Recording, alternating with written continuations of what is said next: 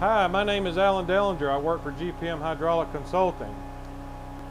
Many hydraulic systems that uses hydraulic motors and cylinders utilize crossport relief valves to absorb shock to protect the components.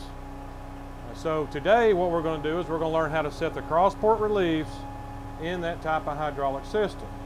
Now when you have crossport relief valves, normally you have two relief valves, one to protect, say, the forward direction of a motor, one protects the reverse side of the motor.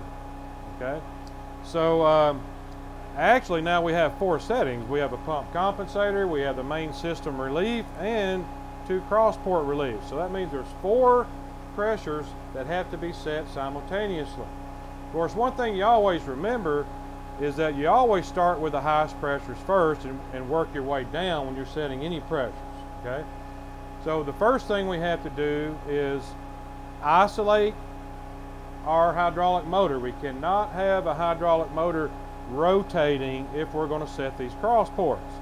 Now, crossport relief valves are normally set 200 to 400 psi above what it takes to drive that motor.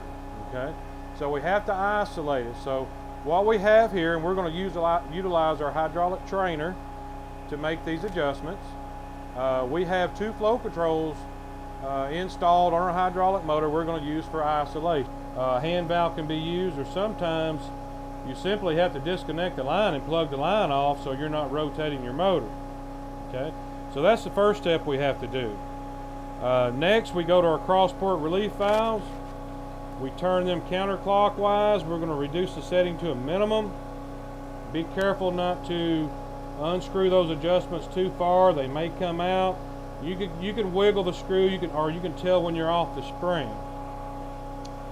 The next thing we're going to do is go to our main pressure relief. We're going to turn it counterclockwise. Now, as we start turning this one, our pump volume will start dumping through here back to tank. We just simply want to lower it until we have 100 psi on the gauge. Now we've got all three relief valves lowered to a minimum. We have to go to the pump compensator, turn it full clockwise. Okay,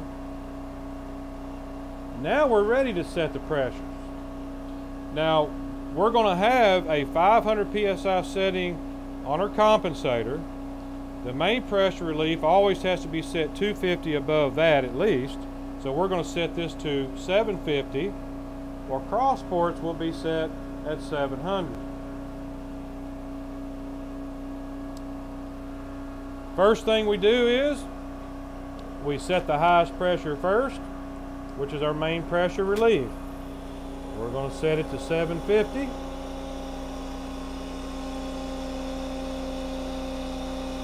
Okay. Now once we set that one to 750, we can now energize our valve and set our crossports.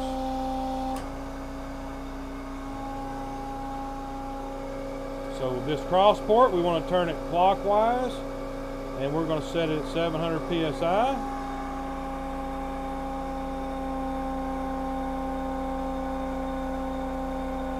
Okay, we have one set. We'll have to shift our directional valve in the opposite position to set the other one. We're going to now set it to 700.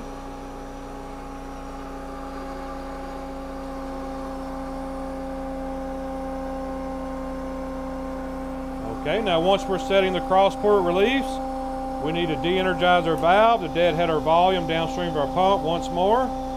You'll notice immediately we start dumping across our high pressure relief at 750. Now we go to our compensator and turn it counterclockwise to our desired setting, which is 500 psi.